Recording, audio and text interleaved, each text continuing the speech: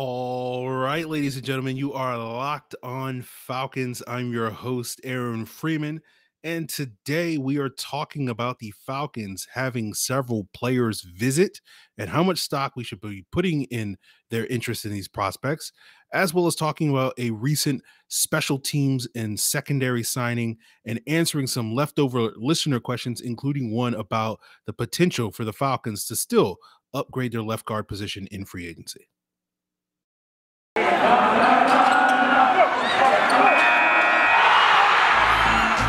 You are Locked On Falcons, your daily Atlanta Falcons podcast. Part of the Locked On Podcast Network, your team every day.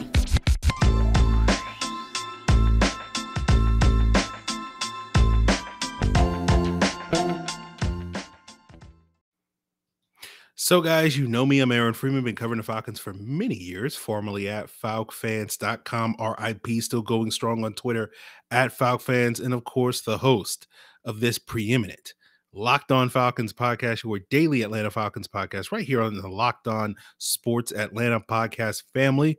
And, guys, I want to thank everyone that makes Locked On Falcons their first listen each and every day. And, of course, Locked On Falcons is free and available on a variety of podcast platforms, including Apple, Odyssey, Google, Spotify, and of course on YouTube. Make sure you subscribe to the Locked On Falcons YouTube channel, and you'll get the video version of the episode the night before you get the audio version of the episode. So today we're going to start off talking a little bit about the Falcons holding their local pro day on Monday, which for those of you that aren't familiar with what that means is basically, I don't know exact parameters, but basically, if you've gone to high school or college within like a 50-mile radius of Atlanta, then the Falcons can invite you to their local pro day, which is basically essentially a pro day for all these local prospects at multiple positions, where they can bring all these guys to their facility. They can run them through drills. They can do all the various things that you could do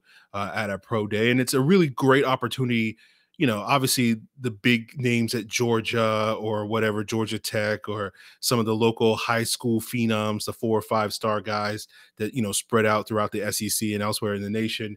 You know, it may not be as sort of an opportunity for those guys to showcase their athleticism or their ability to work, because they've gone to the Senior Bowl, they've gone to other all-star games, the Combine, et cetera, and they've had their own pro days. It's really more for those guys an opportunity to get in the building and the Falcons brass to sort of pick their brain. But for some of those smaller school guys, the guys from Georgia State, the guys from Georgia Southern, you know, if they can prevent those people from fighting about, you know, who's the real GSU in the building, you know, it's an opportunity for those guys. Valdosta State, you know, all these various schools, Albany State, whatever, that, you know, these guys that don't necessarily have the opportunities that some of these bigger school guys have, maybe some of these local high school products that, you know, like TJ Yates once upon a time was a local pro day invite or whatever the case may be. I think Taylor Heineke was, maybe not TJ Yates, but TJ Yates would have been eligible, but I can't recall if he was actually there. But Taylor Heineke, I recall, I think he's from Atlanta as well, was a local pro day invite or whatever. And this is a really opportunity for some of these guys, particularly that are undrafted free agents, to get on the Falcons' radar and showcase what they have. And so that's a really golden opportunity. Some of the sort of bigger name guys that are getting these sort of top 30 visits, and top 30 visits refer to sort of, you get 30 players that you can bring into your building and go through the whole sort of rigmarole of like bringing them into your building, watching film and doing all these various things. And some of the players that have been reported to have those visits are UCLA tight end Greg Dulcich, Clemson cornerback Andrew Booth, quarterback from UNC Sam Howell, supposed to have one later this week. I know that Western Kentucky edge rusher D'Angelo Malone and Kentucky safety Yusuf Corker were also in the Falcons building. I don't know if those were top 30 visits or because those guys are also Atlanta natives or local to Atlanta, whether that was part of the pro day or whatever the case may be. So, you know, this is a usual observation, and in past years, Falcon fans and various other people have sort of honed in on these guys that the Falcons bring into the building as if they're sort of getting a glimpse at their draft board. But all of that to sit here and say is like, I don't know how much stock we should be putting into these visits to indicate anything about what who the Falcons are interested. Obviously, you're not going to bring a player in if you don't have any interest into him. But given what we know about this regime and how they sort of are very reluctant to put any type of information, to the point that they won't even give you injury updates on their various players, the idea that we're sort of going to read into these visits and say, like, these are the guys that the Falcons want, I would be hesitant to read too much into that. And that's sort of a carryover from the previous regime, where they would sort of tip their hand to a certain extent with some of these player visits, although over time that was not the case. Like, I remember very early on when Dan Quinn used to be very active on Twitter in his early days, he would actually like tweet out the photos of the various schools that the Falcons were traveling to do their sort of on-campus workouts very early on in those first like few off seasons that he was there. That kind of stopped around 2017 because they started realizing, okay, we need to not put out a lot of this information. And I remember very distinctly back in 2019 draft that someone had told me, sources, as they say, someone had told me that the Falcons were interested in Cody Ford, but they had also sort of told me that they were trying to keep it hush hush in their interest in Cody Ford, the Oklahoma offensive tackle.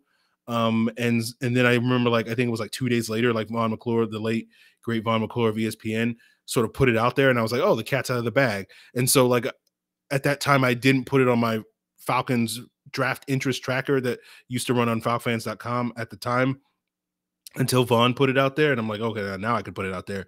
But that was sort of the first indicator I remember. And that kind of led to how I was able to successfully and accurately predict the Falcons taking AJ Terrell the next year, because it was very interesting to me that the Falcons didn't show any sort of, reported interest in AJ Terrell, even though he checked all the boxes that you would typically think of Falcons, the Falcons would want in a cornerback. And so I was like, aha, like, and so that Cody Ford moment was like the first moment where it's like, oh, they're purposefully trying to hide the fact that they are showing interest, which was a sea change from what they did before. So, all that to sit here and say is, like, even the old regime where we put a lot of stock in that, we had to put less stock in that. And I think this regime, we probably should put a lot less stock in it. So we'll just sort of have to see how this draft plays out. If we wind up drafting a couple of these guys, when all is said and done, then we can sort of retroactively say, oh, that was a lot more meaningful than or at least I said it was. But until we see that kind of happen, I would probably, it's interesting, but I wouldn't necessarily pay too much close attention. That's part of the reason why, like, you're not going to hear on Locked On Falcons, oh, the Falcons brought this player in for a visit. What does that mean? And all these various things. Like, we're probably not going to follow that too closely. Now, if something weird happens, then maybe we might, talk about it on a podcast. But for the most part, right, I'll give you a heads up. Like, if we're talking about that, that means I have nothing else to talk about on the day. So just want to give you a heads up on that. But we'll continue today's episode talking a little bit about a free agent signing that the Falcons did over the weekend in getting cornerback Mike Ford, and what his potential role in Atlanta could be, how that may influence their draft decision making, as well as maybe the future of some current Falcons that may be on the roster bubble headed into this offseason. And we'll get into that as we continue today's Locked On Falcons podcast. But before we get there, guys, I want to remind you that Locked On Falcons is part of the Locked On Sports Atlanta podcast family. You're getting the local coverage that you always love and get from Locked On Falcons, Locked On Hawks, Locked On Braves, Locked On Bulldogs, but you're also getting 3 new shows on the Locked On Sports Atlanta podcast page that you can find on all the same podcast platforms that you find all your other local shows. You're getting A to Z with Mark Zeno. You're getting Hitting Hard with John Chuckery, and ATL Day Ones with Jarvis Davis and Tanisha Batiste. You know and love all these folks from their days at 680 The Fan and 92.9 The Game, and now they're here on the Locked On Podcast Network. So check out all 3 shows. Find your favorite on the same podcast platforms that you find Locked On Falcons, including on YouTube. Guys, baseball is back, and you want to get in on that action by heading over to betonline.net, the number one source for all your sports betting needs and info. You can find podcasts, the latest odds, contests, player props, you name it. BetOnline has it all. And it's not just Major League Baseball, because BetOnline has you covered for the NBA, the boxing, UFC, golf, hockey, esports, and even your favorite Vegas casino games. And they got you covered for your 2022 NFL draft props. So whether you want to bet on Malik Willis going to the Saints, the Panthers, the Falcons, the Steelers, or some other team, you can bet on that at betonline.net. You can bet who you think is going to be the first pick. You can bet on who you think is going to win the Super Bowl this year. You can bet on all those things by heading over to the website at betonline.net. Use your mobile device to sign up and learn more about the trends in action. BetOnline, where the game starts. So the Falcons did sign a player on Friday. So let's talk a little bit about Mike Ford, the ex-Lions cornerback. And my expectation is Ford was signed primarily to compete for a back-end depth role and primarily to potentially fill a special teams role.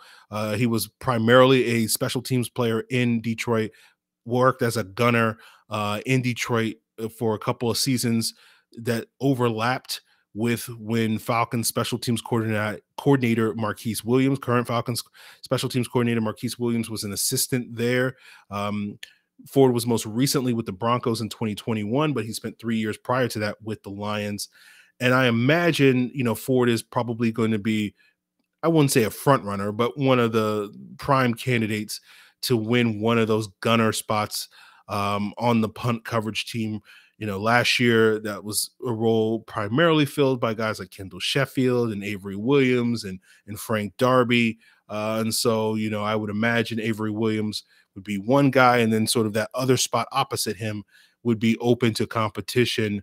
I don't necessarily expect Ford to compete too much on defense. I don't think that's primarily what he's going to be asked to do across 4 seasons in the NFL. He's played about 550 career snaps on defense, and his coverage metrics, according to Pro Football Focus, aren't particularly promising. Some of his numbers are sort of comparable to what we saw from TJ Green in a much smaller sample a year ago in terms of how many yards he's given up, how many completions he's given up, those sorts of things. So I wouldn't necessarily expect a scenario where Mike Ford, based off of what we've seen so far in his NFL career, if he's getting significant snaps on defense, that's usually probably not a promising side. So he's been primarily used as an outside corner, although he has some experience playing in the slot. So my guess is that he's going to be sort of competing for that CB6 role if you assume the top 5 corners on the roster that are all, again, I wouldn't call all of these guys locks, but should be relatively safe with AJ Terrell, Casey Hayward, Isaiah Oliver, Darren Hall, and Avery Williams sort of being the top 5 corners. And so you imagine the 6th cornerback spot, if the Falcons choose to keep that guy, will primarily be a special teams role. And that's where guys like Ford and Kendall Sheffield, who, frankly, I'm a little surprised is still on the team at this point in time. But essentially, this is the role that Sheffield had a year ago, which is a guy that rarely played on defense, but primarily played on special teams. D. Alford was another guy that the Falcons brought in this offseason, who they brought in from the CFL to compete for that role. Lafayette Pitts was on the practice squad last year, former Pitt alum. Corey Ballantyne also spent some time on the practice squad. I think Cornell Armstrong was also on the practice squad. So all of these guys potentially are in the mix for that CB6 role, and sort of who has the best camp is going to be the guy that ultimately wins that role. But I think Ford's experience on special teams and his familiarity with the coaching staff potentially could give him a leg up and make him potentially the front runner for that CB6 role. But because the Falcons have so many current options on their roster at cornerback, it does make me a little bit skeptical that the team may wind up drafting a cornerback this year. But because they're a best player available team in terms of their, stated philosophy, we'll see if they live up to those standards in this year's draft. They could still take a cornerback with the idea that guy could come in and be the 6th corner. But yeah, it doesn't seem likely. I wouldn't completely rule out the possibility of using an early round pick on a corner, but I would doubt it, right? But if they do use a pick on a corner, it's probably, if I was to guess, again, this is a guess, it's probably going to be like a day 3 guy that can come in and kind of do what we're talking about Mike Ford doing, and some of these other guys come and do. Somebody that will come in and primarily be a special teams guy, can be a gunner, can add some speed to the roster, and basically, be the next Kendall Sheffield, if that's not a player like Ford or Alford or Armstrong or Ballantyne or Pitts or whatever the case may be. So we'll see about that. So before we continue to wrap up today's episode, answering some listener questions, we got a couple on the offensive line. We got one about the quarterback position. We got two actually about the quarterback position because they come from a pair of listeners that are similar veins, or at least I will try to answer them in one fell swoop. But the first one comes from Stephen A. He links to me a Yahoo article that they mentioned the Falcons being in the Baker Mayfield sweepstakes, assuming the Browns cover 80% of the salary. If you're Terry Fontenot, do you pull the trigger? I figure that provides us a cheap depth, and I don't believe anyone in the NFL intentionally tries to lose despite what fans claim they want. And then Greg E. asks a comparable question. What are your thoughts on potentially trading for Baltimore's backup quarterback, Tyler Huntley?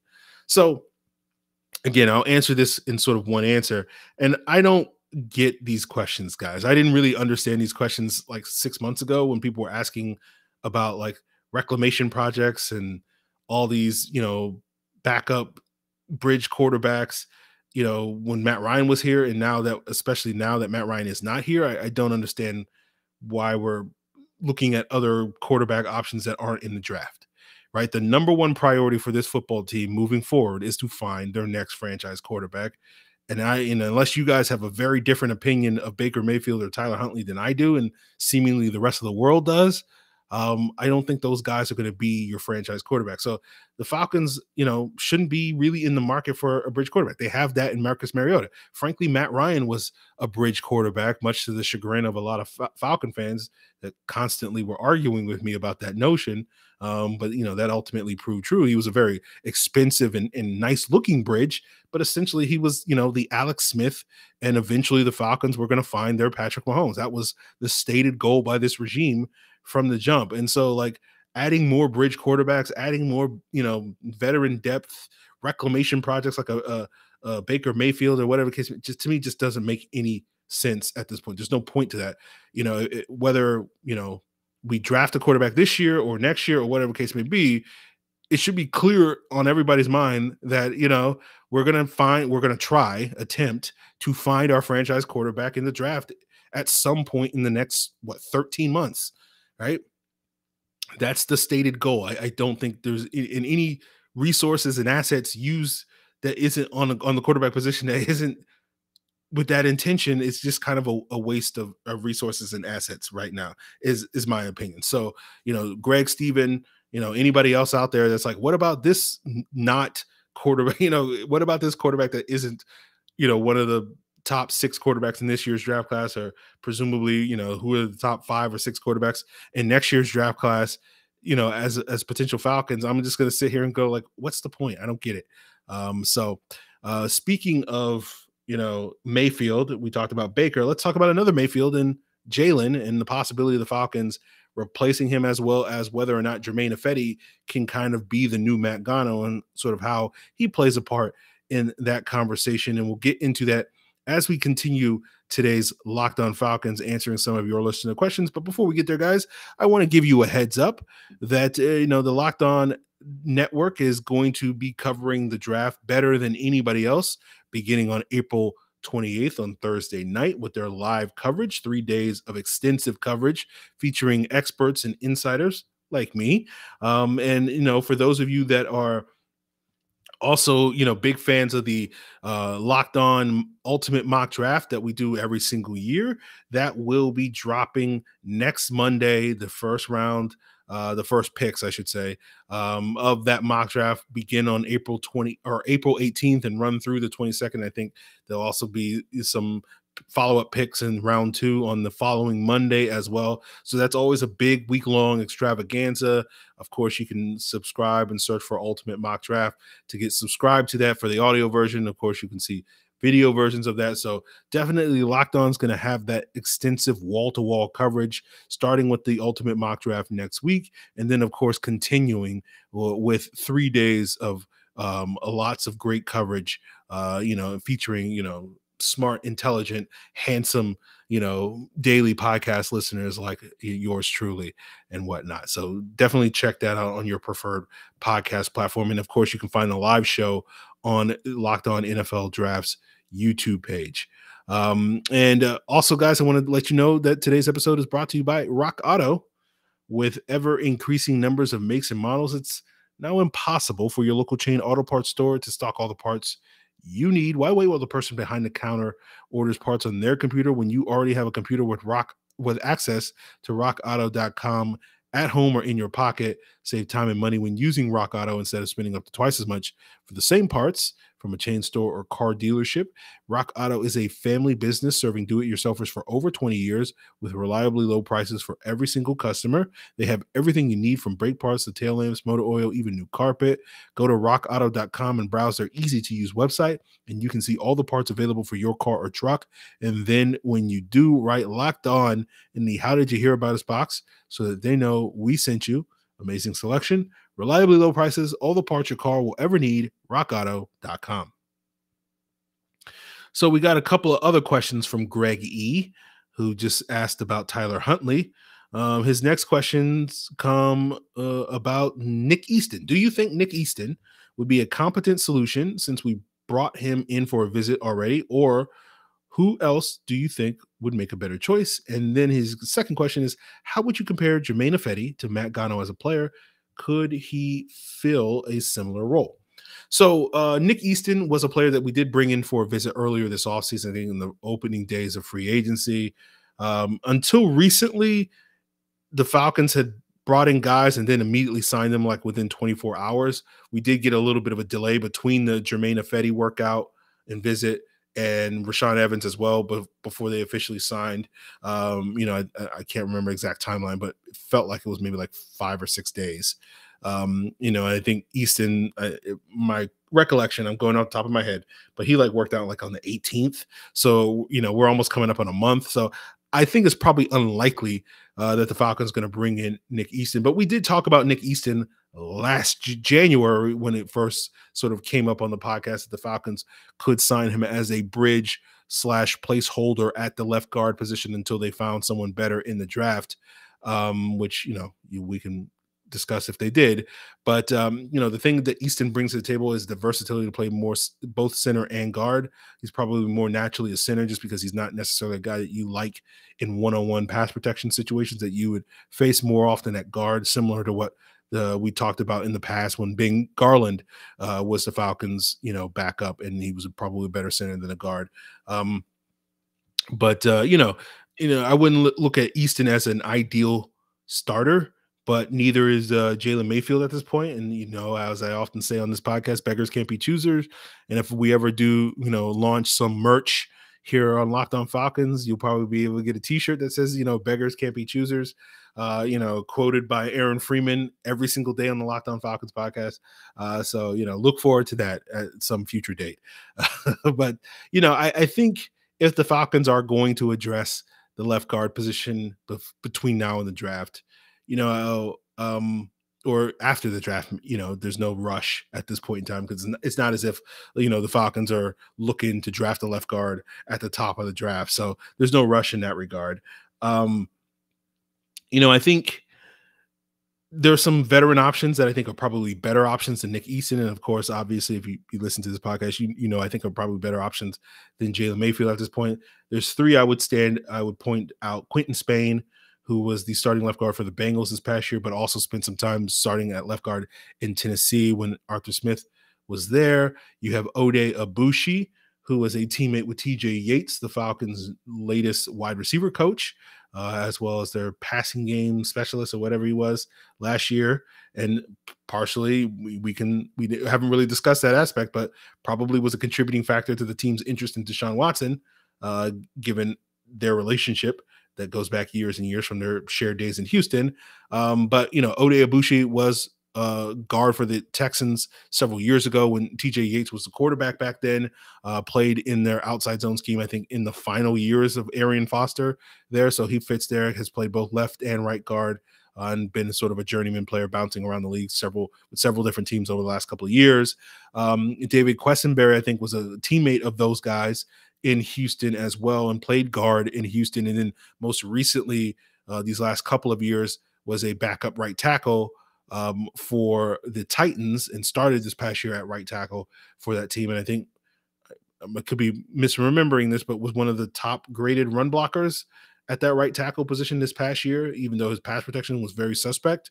So he's like the more extreme version of Caleb McGarry, good run blocker or a great run blocker based off his PFF grades and poor pass protector. But, maybe you move him in the left guard where he started out his career, and maybe that mitigates some of the pass protection issues, and you still get the value in the run game that you're looking for. And all those guys are on the quote unquote wrong side of 30. So you're only looking at them as 1 year stopgaps, but potentially they get you through the year with competent caliber starting play over Mayfield, or at the very least, they can be brought in to compete with Mayfield and push Mayfield, similar to how you brought in Ifedi to push Caleb McGarry. And speaking of Ifedi, as he compares to Matt Gono, I don't quite know because I haven't done a deep dive on Ifedi's film. I've seen a little bit of him from his days in Chicago. And of course, I can recall, some very lackluster days in Seattle.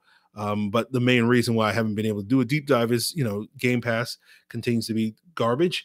It used to be that it was very convenient where you could do a quick, you could bang out film quickly because if I was basically like, I could want to see all Germain Ifedi's run blocking snaps and see how he is as run blocker. So I could just quickly go into Game Pass, search for all the Bears run plays in certain games, and I could just quickly bang out those film or do the same thing with the pass protection. But you can't do that anymore with Game Pass, and so it makes it really hard. It's like a whole ordeal to watch film because you have to watch every single snap of a game just to watch some film.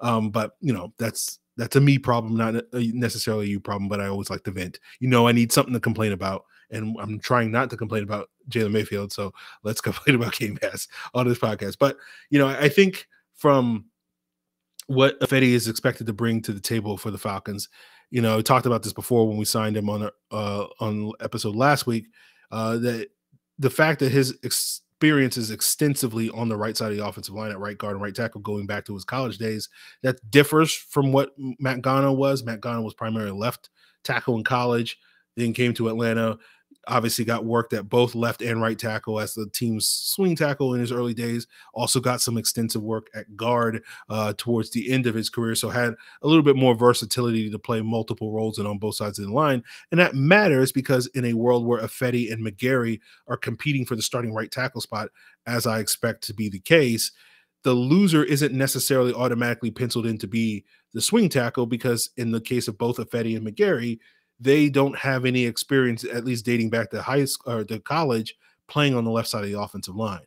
And you want your swing tackle to be able to plug and play, in the event of an injury to not only your right tackle, but also in the event of an injury to your left tackle and Jake Matthews, and a guy that's, comfortable playing it. So it's certainly possible, and if not probable, that we will see the Falcons try to, get some work between Ifedi and McGarry at left tackle and see how they handle that. But it would not shock me at all if Elijah Wilkinson, even though he's probably fourth on the depth chart, actually winds up being the swing tackle for the team moving forward. And he's more the guy that's going to fill that role as the primary backup that Matt Gono filled in the past couple of years, because Wilkinson does have that experience playing not only left tackle, but right tackle, I think right guard, as well as left guard. So he does have experience at all four offensive line positions, although he's primarily been a right tackle in the league. And so you do wonder at the loser of that McGarry-Ifedi battle, as I've mentioned before in the podcast, that because they're both quote unquote limited to only being right tackles only, although of course Ifedi has guard experience, but obviously the Falcons aren't necessarily hurting for a right guard at this point in time. But we'll see, you never know. That made it sound like I'm thinking Chris Lindstrom's going somewhere. I don't think Chris Lindstrom's going somewhere, but you do need depth. So that's what I meant by we'll see. But like you do wonder, like in the event that one of those guys loses that competition, do they become trade bait at the end of the summer, right? Do you try to swap them for, a player or a late round draft pick in next year's draft or whatever the case may be, just because they don't have that positional versatility that you're looking for in a backup, right? So that's something worth keeping an eye on. So we'll see how that develops. We got another question from Javoski Dickey at Tizzle28J on Twitter. Yes, what do you think the Falcons will do in the first round? Trade up to get Malik Willis, or stay put at 8? So I don't think the Falcons are trading up for Malik Willis. I know that there's still a lot of people that continually mock Malik Willis to go number 2 overall to the Lions. I haven't really come across anybody that covers the Lions that considers that to be a serious option for the Lions, they're going to take a pass rush. They're going to take Trayvon Walker, Aiden Hutchinson is seemingly what they're going to do with that pick. So if Willis comes off the board, the earliest it's going to be is to Carolina at number 6. It seems like most people that cover the NFL, most people that are plugged into the NFL seem to think that Kenny Pickett is the more likely of the two to get picked there. And that's due to the fact that Kenny Pickett has a long-standing relationship with Matt Rule dating back to his high school days when he initially committed to Temple when Matt Rule was the head coach there before ultimately deciding to go to Pitt, much to my joy. And the fact that the Panthers owner, David Tepper, is a Pitt alum and booster. So you would imagine arguably the two highest decision makers in that organization would seemingly have relationships and connections that go deep with Kenny Pickett. So that's why you hear a lot of people, and you'll continue to hear a lot of people thinking that the Panthers will go Pickett at 6. But let's say, the Panthers decide that it's a similar dynamic as what we saw last year, that Kenny Pickett is Mac Jones and Malik Willis is Trey Lance. And we remember this debate that we had after the 49ers pulled off that trade. It's like, how can you trade up and then take Mac Jones? It's a similar situation, potentially, you can argue, with the Panthers. Like, how can you take a quarterback here and settle for, Kenny Pickett, who has the lower ceiling than, say, a Malik Willis? Certainly a worthwhile conversation, and I'll leave Locked On Panthers to having that conversation. But, I think it seems like it's probably a 60% chance that Pickett's the pick at 6. But let's say it's a 50-50. It's still a coin toss, and the Panthers are still figuring it out. All that to sit here and say, I think that basically means there's a 50% chance that Malik Willis is going to be there at 8. So I think the Falcons are going to be able to stay put at 8, and still potentially I'm saying there's a pretty good probability that they could stay put at 8 and get Malik Willis. I don't see the Falcons trading up for anybody in this draft class. If they were going to trade up for anybody, it should be for a pass rusher, if you ask me, certainly not for a quarterback. So we'll see if the Falcons take Malik Willis at 8. As I've said before, I wouldn't be necessarily a fan of that decision. I understand why the Falcons will take that decision or make that decision. For me, that to me is more an act of desperation in the Falcons wanting to put butts in the seats and energize the fan base, and necessarily making the best football decision, in my humble opinion. But, obviously other people will disagree.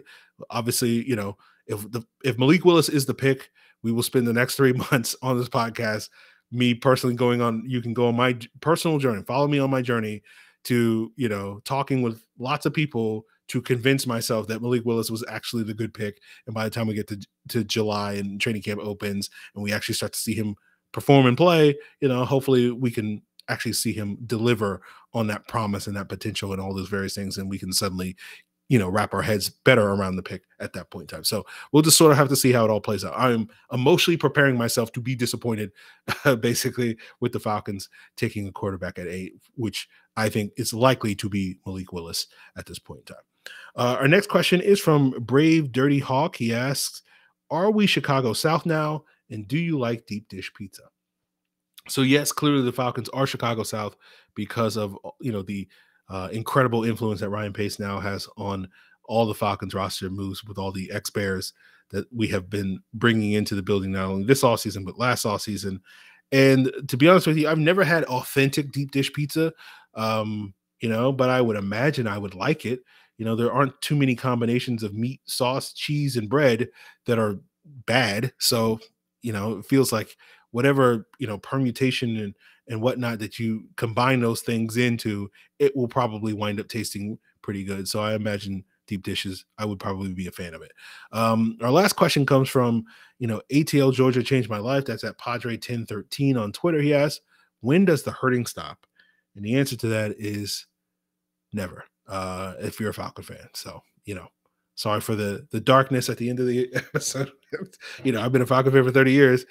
It hasn't stopped hurting yet. So, hopefully it won't go for another 30 years, but, we'll get that Lombardi trophy at some point in time, hopefully in my lifetime.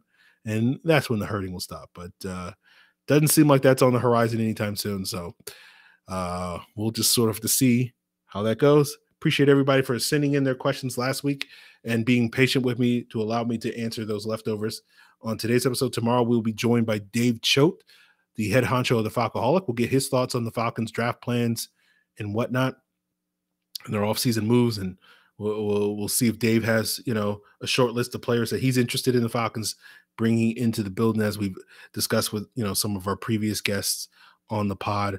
And of course, if you want to send in your questions for future Q&As and mailbags, you can do so via Twitter at Locked On Falcons, via Facebook at Locked On Falcons. You can send an email to lockedonfalcons@mail.com, or you can leave a comment here on the Locked On Falcons YouTube channel, guys. And if you want to get more insight into this upcoming draft, of course, the Locked On NFL Draft podcast has you covered on the same podcast platforms. You can find Locked On Falcons, including Apple, Odyssey, Google, Spotify, and YouTube. Of course, Locked On NFL Draft does their mock draft Monday every single week, as well as break down some of the top prospects and player rankings and get Eric Crocker and Ryan Tracy's in-depth insight into this upcoming 2022 NFL draft, guys. That's going to do it for us here. I appreciate everybody that makes Locked On Falcons your first listen. By all means, recommend Locked On NFL Draft, Locked On Braves, Locked On Bulldogs, Locked On Hawks, Locked On Sports Atlanta as your second listen as you continue your wonderful Tuesday and or Monday evening, depending on when you checked out today's episode. Appreciate it, guys. Till then.